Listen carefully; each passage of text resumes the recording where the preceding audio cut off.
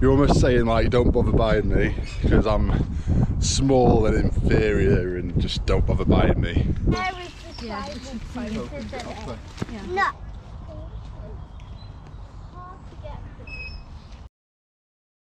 Hi, welcome to the video. Today we are here at Rivington Pike, or we will be soon. It's right up there.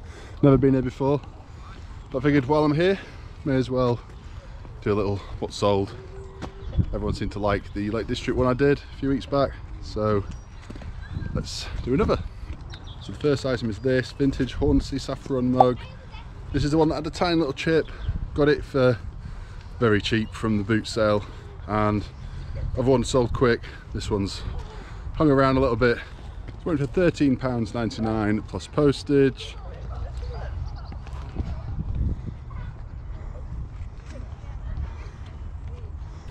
And next is this Ed Hardy Villain perfume set. It's like a key ring, some shower gel, like a little miniature perfume, and a couple of other bits in like a presentation case. The case has been opened, but the contents inside were still sealed. And I put it up, I think, at like 200, 250 even maybe at one point. But I shot an offer out at 150 to somebody, and they accepted, and they've paid, they've had it. And that, I think I paid £5 or £6, something like that. It wasn't a lot from a charity shop. From a charity shop that these days is quite expensive, so that was a good find, that one. So yeah, like £120 profit, something like that. That's good. If only they were all like that, right?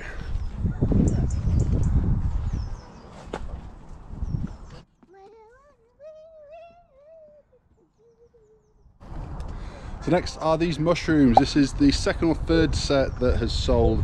That's all of them gone now. I got all these from a boot sale for, I think it's like 15 quid, something like that. It might not even been quite as much as that. And these ones went for £23 plus postage. So not too bad, bit of a random one really, mushrooms.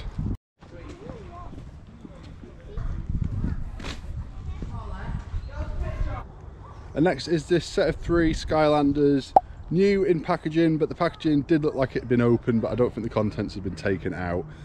I got these from a charity shop, the same charity shop that I got that really expensive single Skylander from, which I've got up at like 100 and, I don't know, 150 have I got it up at, something like that. These went for £49.99 plus postage. So what did I pay for these? It wasn't a lot, like a £5, maybe not even that.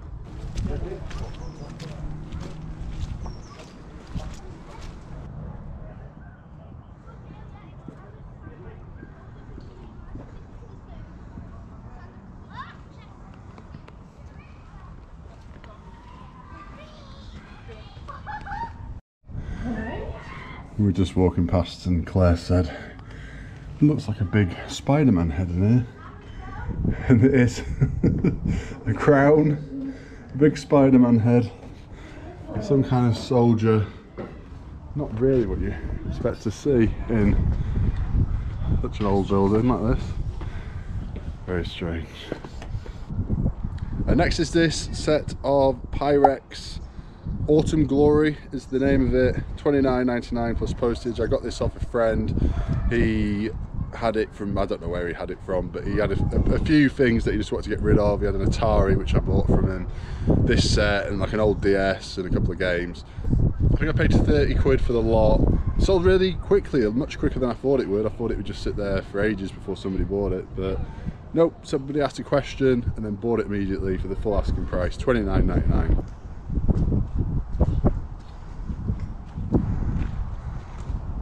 Yeah, I've never been here before. I've heard people mention it, Rivington Pike, but didn't really know what it was, where it was or anything.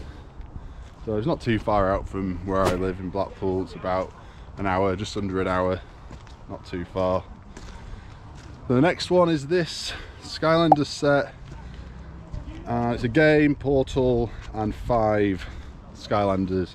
They went for £20 plus postage. Next to these glasses, I got these from one of my lunch break kind of thrift challenge videos that I've got going, and they went for £19.99 plus postage. I paid £5.99 or £4.99 for these. I got 2 sets at the same time, and these are the nicer of the 2, I think. I went for a bit more than what I thought, a bit more than the other sales comps out there. I thought I'd aim high, and yeah, not a bad little profit for what they are. Oh look, what's that? Is that petrified wood? Hairy Tornado would have a field day. He loves his petrified wood, doesn't he? What the hell is petrified wood? Is it an American thing? And why is he so obsessed? Shout out Hairy Tornado.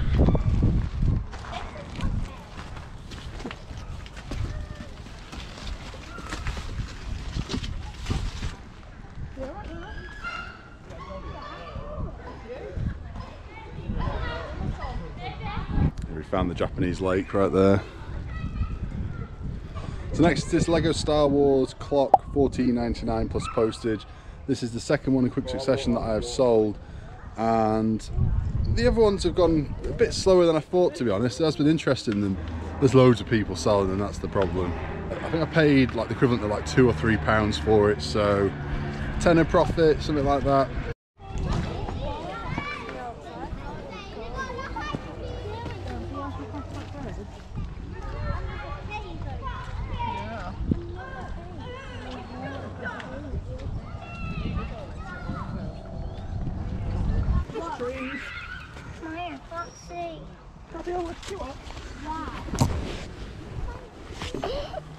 Just a tree. Just a tree.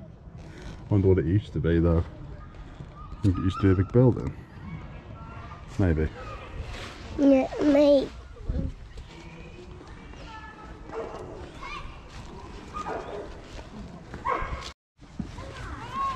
Look how muddy it is.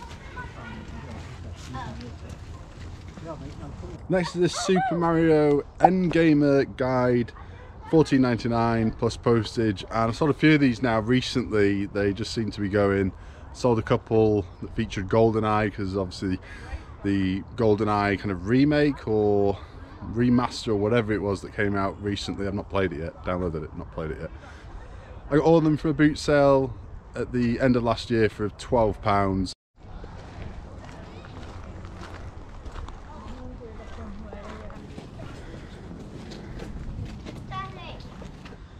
And next are these McDonald's toys, Mr. Men. They keep selling, they keep selling. So very quickly, I just wanted to show you a list of the McDonald's toys that we have sold up to now. They are all there. And we have now broken even, and we are into the profit, as you can see.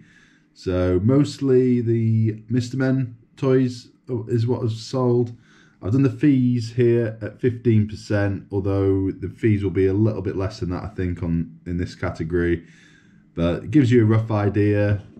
Paid £80 in total for everything, and we're into the profit, £20.25.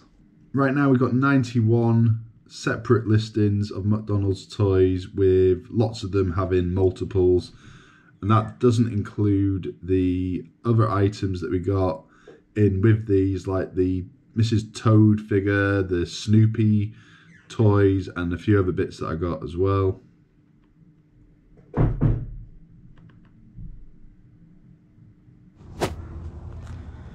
And welcome to the new Falco's Flips headquarters. Only joking.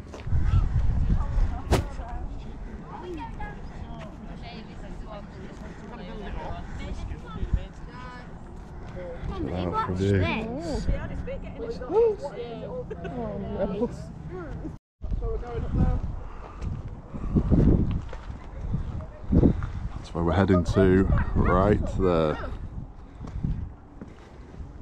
Next is this lightsaber, and I sold it for £80 plus postage, but it's the third person now who's bought it who has then said the size isn't right.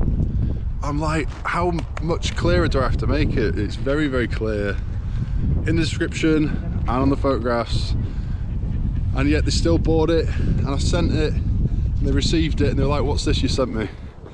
I was like, it's exactly what it should have been. So I've now got that back, refunded them, and fourth time lucky, hopefully. I've made it even clearer now. I've basically said, don't buy this, don't buy this. it gets to a point where you kind of put so much information into the listing that people just like, they just don't end up buying it. Or you kind of saying, you're almost saying like, don't bother buying me because I'm small and inferior and just don't bother buying me. That's kind of what it's like with this. But that's what I've now had to do, because people are, yeah, let's say, that's all I'm saying on it. Three people, not reading the description, not looking at the photographs. Next to these Budweiser glasses, I got £13 plus postage on these. I got a load of these. Was it for a boot sale? Was it from a charity shop? I think it was a charity shop, I don't know. I bought several lots in the last couple of months, or a few months, and paid like less than 50p each for the vast majority of them. This is the last of these ones, the little half pint ones. Got loads of the pint glasses. I thought they'd be the popular ones, but no. So profit wise, what, tenner, something like that, plus postage. And this bread bin here got £30 plus postage, but unfortunately this one got destroyed, not just damaged, it got absolutely destroyed by Every. I have no idea what they did to it. It was really well packaged. You know how much fragile stuff I send out. It doesn't happen often, right? Like, don't let it put you off hearing me say that. Don't let it put you off selling these things, because most of the time, absolutely fine. But this time, smashed to smithereens. There is always the chance as well that somebody's just bought the same bread bin they already have that was broken. So you do have to factor that in. There's going to be a tiny percentage of people who do that, unfortunately, and that could have been this, who knows, but more likely it was Every destroying it, throwing it from a great height. We're nearly there, it's just up there. Next one is this Rust Troll Kids, £10 plus postage. I think this was one of my sister's when she was younger that she didn't want, so yeah, nothing into it. Little profit, not the most popular one ever. And next is these Churchill little tins, hot air balloon tins. These surprised me. £2.99 each, I think. It might have been £3.99. I think it was £2.99 each. From a charity shop recently, didn't hang around long, and it's a good profit. 30 quid profit, something like that, just for 2 empty tins. Look out for these out there. Next is these 2 Old Bushmill glasses. Thank you very much to the person who gave me these. Bought a wee off me at Christmas. Cheers mate for that. Sold for £17 plus postage. He gave me something else as well, and I can't think what it was. That's what you could, like,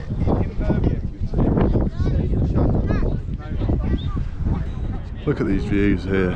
Chester, look at the view down this way. Chester, this way. Wait until we get up there, and what it'll look like then.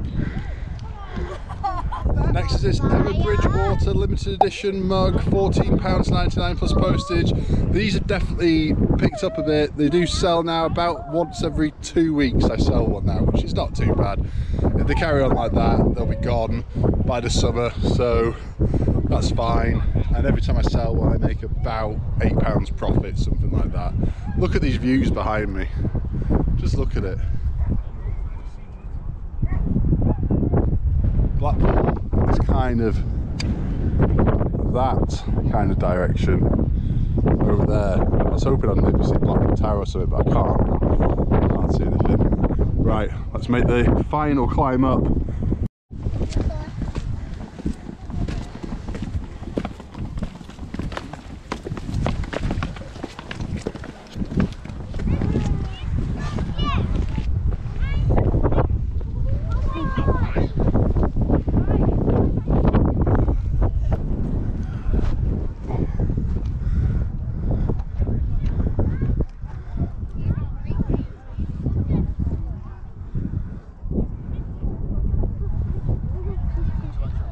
And next to this ceramic bread bin, £30 plus postage on this.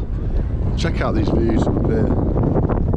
Madness. And this is finally sold. This was, I think, my brother's originally, and so I got it for nothing, and it went for £26 plus £3 postage. Kind of like this. It's a pencil sharpener. It's a bit of a random one, but back in the day my uncle used to work for Land Rover, and he used to get some like random like stuff like t-shirts and things like that, and he got this, he gave it to my brother. It's one of a kind. I very much doubt anybody out there is going to find another one of these. It's an actual proper wheel nut, I think, just made into a pencil sharpener. Quite random, but not quite as random as me up here telling you about this stuff. This is more random, right? Next is some more McDonald's toys, which have all gone to the same person. Let me see how much they've actually paid. They paid 5 for one, 12 quid for another, 17 plus 14, so £31 plus postage is what they paid in total, which is pretty good.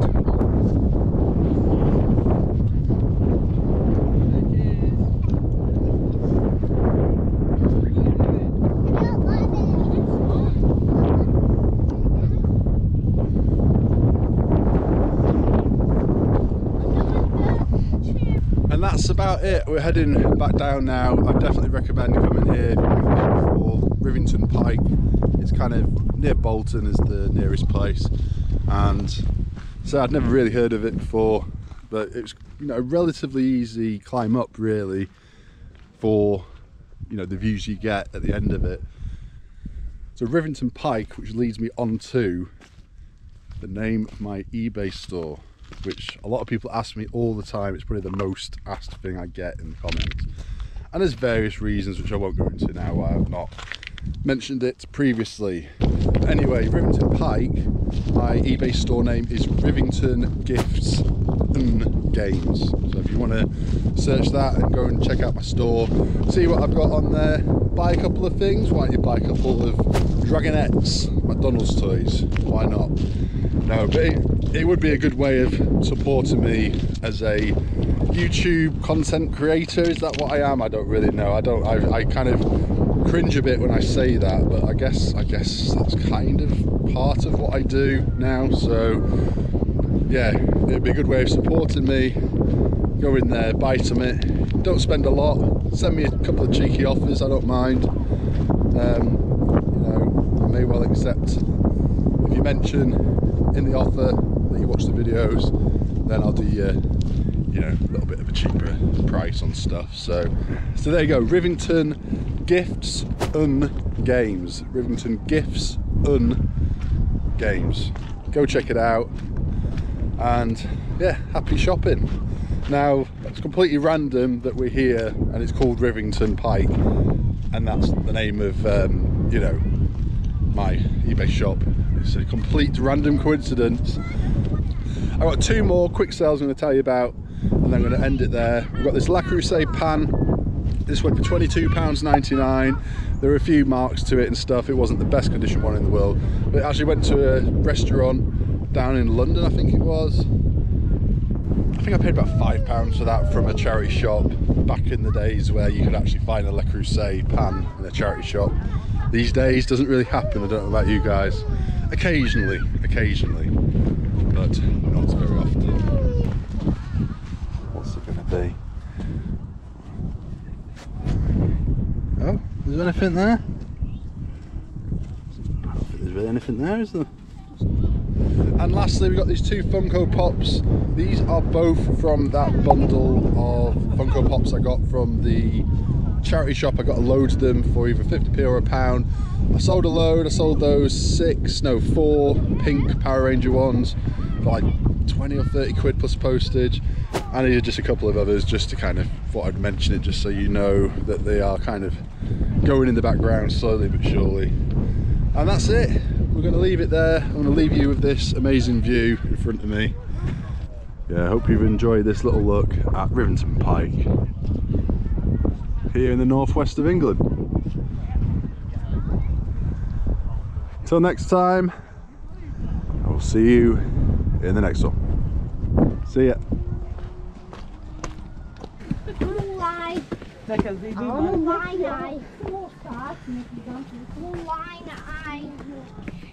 Harry.